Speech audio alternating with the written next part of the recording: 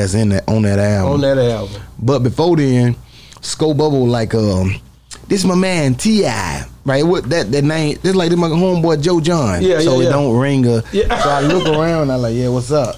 Tip standing there. You got the hat. You know, he definitely a motherfucking.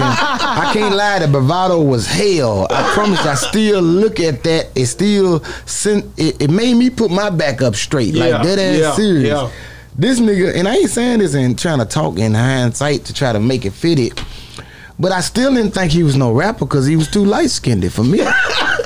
You feel me? I'm 22 and a vet in the game. Say I'm a super cool, still a threat at the. Yeah, we on Boss Talk 101. Yeah, we gonna talk. How did you link up with Tip? I gotta ask you that. When I first moved to Atlanta, back like 01, 02. Y'all linked up, but it wasn't about. It was just the family hustle. You was on a lot of different stuff, right? Yeah, but this before then. But how did you meet? In the Magic City in the strip club. Oh, okay. Oh, that's Sco Bubba. Rest in peace, Sco Bubba. Sco Bubba walked this by like, this probably in 2001. This before trap music and all that. I'm actually in that album, trap music. Yeah. My name is etched in that album. That's hard. Comedian K-Dubb and Rolling Powell, Lil Duval, Nard hosting, rest in peace, and Shawty what my name is. Shawty. Them 4 comedians that's in that on that album. On that album. But before then, Sco Bubble like this my man T.I. Right? What that name? This like my homeboy Joe John. Yeah, so it don't ring a. Yeah. So I look around. I like, yeah, what's up? Tip standing there. You got the hat. You know, he definitely a motherfucking. I can't lie, the bravado was hell. I promise. I still look at that. It still it made me put my back up straight. Like that ass serious. Yeah. This nigga, and I ain't saying this and trying to talk in hindsight to try to make it fit it, but I still didn't think he was no rapper because he was too light skinned for me. You feel me? So you ain't had light skinned rappers back then? It didn't matter. It ain't like I respected him. Yeah. He ain't like I gave only light skinned rappers. He wasn't there only yet. light skinned rappers I kind of like was goddamn Bone Thugs and Harmony. Them little boys. Them up there moving around, even though they had some darker ones up in there. But no. We ain't gotta think about it. Let's not. I didn't listen to New York music like that. Period. I never heard of New York music until I moved to Atlanta. No New York music I never heard of till I moved to Atlanta. Why? Cause I just didn't hear of it. It didn't get a play. He watched Boss Talk too. This is my guy right here. He telling the truth. No, I ain't saying it because of that. No, I'm telling you. telling you in my mind. I came up in Mississippi, Memphis, and Milwaukee, up down through there. I didn't hear none of that. Midwest, yeah. I didn't hear none of that. I remember Hard Knock Life because my cousin, one of my friends played it, and I didn't know who sang. I didn't know which one of the New York niggas was rapping. I didn't know. I didn't really care. It wasn't my thing. Mm-hmm. I was liking Scarface. I was liking 3 6 Mafia, Player Fly. I was rocking with Bone. I liked Tupac, of course. I didn't care where he was from. I liked, I just liked anything that was coming. 8-Ball MJG. Yeah. So I had enough. Mm-hmm. Yeah. Pimp C? Oh, yeah, UGK first. Yeah, and he light skin too. Yeah, but the thing is, he didn't talk like a light skin. And I really never saw him until later. No, it was them UGK albums. I didn't see them. Right. I didn't know who they was, man. Selling Dope in 89. I didn't know who they were. Yeah. I just like that voice and that little tone. If you was saying, yo, put your on the boy, shah.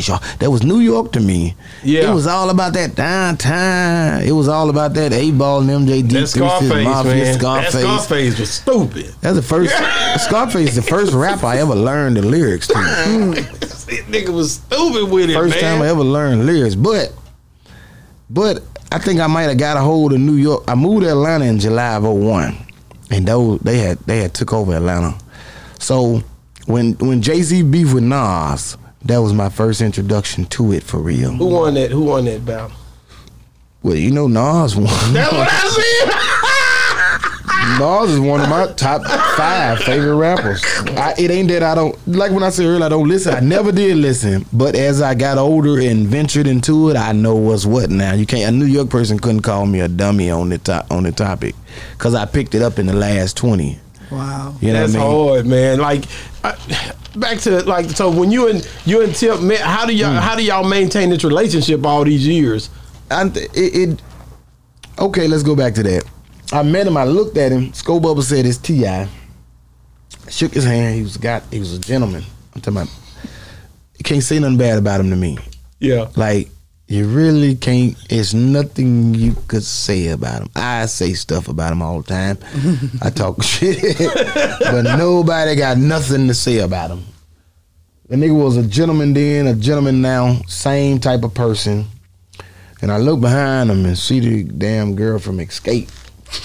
That's what made me be like, oh shit, this nigga must be got something going on. Something. He got to have something going on. Cause you know that was my favorite. That was my little favorite little person from the group. You know what I mean? I was like, you know, but man, the man was so like what they call him, trying to find a word. He was more into it than I was in dealing. Yeah. I'm not trying to act like I honestly, he know me now. I honestly didn't give much of a fuck like that. Now when we did get back together, I did look him in the eyes and was like, yo, we gotta work. Yeah, this was 2013, 14, after the jail a couple of times, because in between dealing him with 01 to about 03, once he dropped Rubber Band, man, Tip kind of like got out of he kind of got out of there. Yeah. He kind of went on a whirlwind. And I see him every now and then, catch up with him. He was still that same gentleman. Yeah.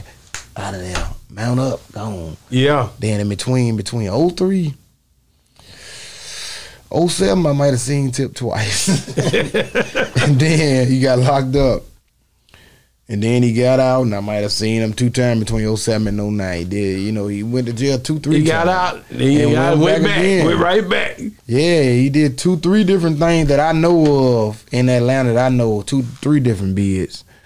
And that last time he got out, I didn't see him no more, and I went out to Charlotte to do a comedy show. Okay. I was a semifinalist. And while I was in a hotel trying to get a form, you know, you get them free hotel, you got to fax the form and fill it out and take it to the front. I look out the window, saw a security guard running by. It was 2013. I ran out there, left the form, and he was trying to find a park on the streets for the trucks. Yeah. Man, I was like, where y'all going? I got that number because I ain't been knowing him for years outside of Tip. Got the number, met up with him at a strip club, got the number, and we're like, man, we got to work. It was 2013. I said, we got to work, man. I said, I know you've been having your blah, blah, blah, but we got to work. Yeah. And it started then, man. So everything that's going on now is not no fluke at all. Not no fluke. Yeah, we on Boss Talk 101. Yeah, we gon' talk. Yeah, we on Boss Talk 101. Yeah, we gon' talk.